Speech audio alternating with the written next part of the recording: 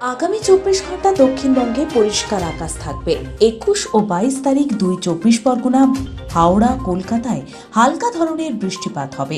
23 তারিখ ও 24 তারিখ বৃষ্টিপাতের পরিমাণ কমবে এবং দক্ষিণবঙ্গের সব জেলাতেই বৃষ্টি হবে।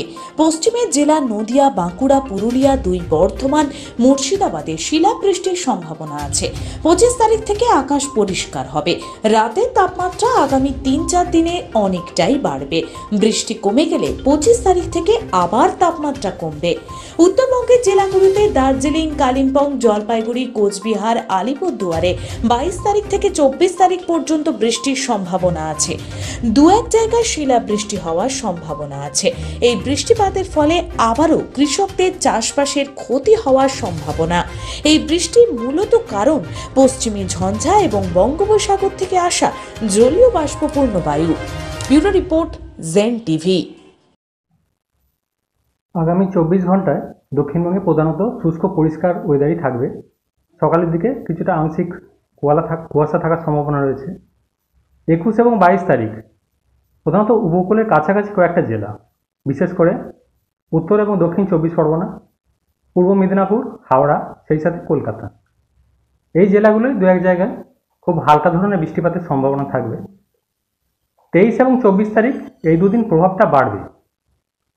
এই 2 দিন দক্ষিণবঙ্গের সব জেলাতেই হালকা থেকে মাঝারি ধরনের বৃষ্টিপাত, বজ্রবিদ্যুৎ সহ থাকার সম্ভাবনা রয়েছে।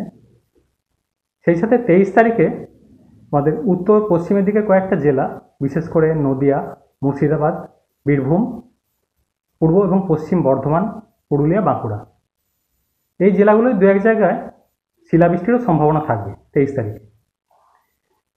25 তারিখ থেকে অনেকটা উন্নতির সম্ভাবনা, তবে 25 তারিখে আংশিক মেঘলা আকাশ, সেই সাথে 2-1 জায়গায় খুব হালকা বৃষ্টি থাকতে পারে। 26 তারিখ থেকে শুষ্ক পরিষ্কার ওয়েদার। আর রাতের তাপমাত্রা আগামী 4-5 দিনে কিছুটা বাড়বে ধীরে ধীরে, প্রায় 2 থেকে 4 ডিগ্রির মতো বেড়ে যাওয়ার সম্ভাবনা। বৃষ্টিটা কমে গেলে আবার রাতের তাপমাত্রা কমবে। মেনলি 26 তারিখ থেকে আবার রাতের তাপমাত্রা কিছু কমবে। উত্তরবঙ্গের ক্ষেত্রে আগামী 48 ঘন্টায় উত্তরের যে কটা জেলা রয়েছে, বিশেষ করে দার্জিলিং, কালিম্পং, জলপাইগুড়ি, কোচবিহার, আলিপুরদুয়ার, এই জেলাগুলো বিক্ষিপ্তভাবে হালকা ধরনের বৃষ্টিপাতের সম্ভাবনা। উত্তরবঙ্গের প্রভাবটা 22 থেকে 24 এই পিরিয়ডটায় কিছুটা বাড়বে। বজ্রবিদ্যুৎ সহ হালকা থেকে মাঝারি ধরনের বৃষ্টিপাতের সম্ভাবনা থাকবে উত্তরবঙ্গের ক্ষেত্রে। সেই সাথে 22 তারিখে 2-1 জায়গায় শিলাবৃষ্টিরও সম্ভাবনা থাকবে।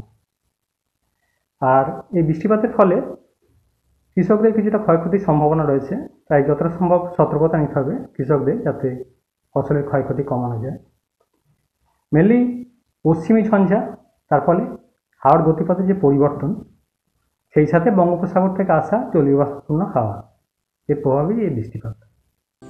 LIC mini office, authorised premium collection and help centre. এখানে যেসব সুযোগ সুবিধাগুলি আপনারা পাবেন সেগুলি হলো, এখানে যে কোনো LIC পলিসির প্রিমিয়াম নিয়ে সঙ্গে সঙ্গে রিসিপ্ট দেওয়া হয়, loan quotation, surrender value quotation, DGH quotation, BOC-তে deposit, NEFT registration, mobile number registration, policy status view, নতুন পলিসি করা, এছাড়াও প্রিমিয়াম পেড সার্টিফিকেট প্রদান করা হয়। আমাদের ঠিকানা শিবনগর, অর্জুনপুর, ফারাক্কা, মুর্শিদাবাদ। যোগাযোগ করুন 9800146756 অথবা 8972416993 এই নম্বরে।